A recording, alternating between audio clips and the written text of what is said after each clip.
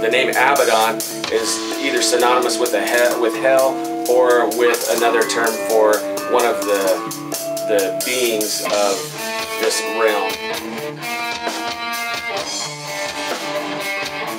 So shortly after 2007, me and a few other buddies had kind of just got together to have some fun in a band, and then we were looking for a drummer, and so we put an ad out on Bandmix and found Brett. Showed up there in a garage with about the biggest piece of crap set I've ever seen in my life, and sat down and actually flowed really good. I was pretty happy to have the ability to anticipate and flow with the guitar players in that group. So from there we just started jamming. They were looking for a bass player, so I knew Jesse from previous projects and gave him a call, asked him if he was interested.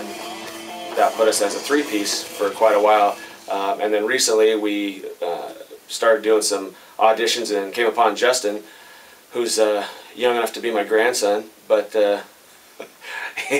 he also likes metal, so that's kind of where we're at now. We've got 2 guitar players and a bass player, doubling as a vocalist and a drummer. Well, when we first started writing songs, I think we all came in with our separate ideas. It was mostly Derek and myself.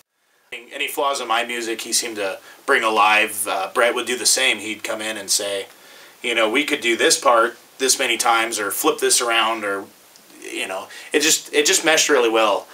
The first thing we did is we actually built our own studio, soundproofed, you name it, big enough to occupy at least 4 people.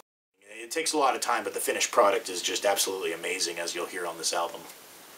For this album, I actually purchased the 5150 Part 2 head, plus the 412 cab of Eminence Texas heat drivers.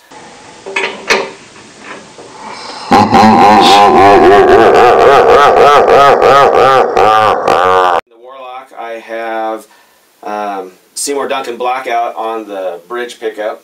On the Washburn, I installed a Seymour Duncan Dimebuckers.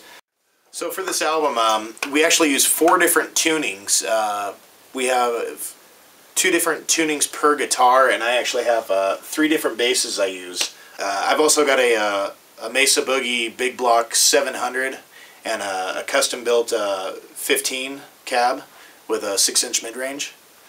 My guitar, it is a BC Rich Bitch Arch Top Special Edition. I've upgraded it. I put the Seymour Duncan, the Dimebucker pickup in it, and then I've upgraded the tuning machines to the Spurzl locking tuners.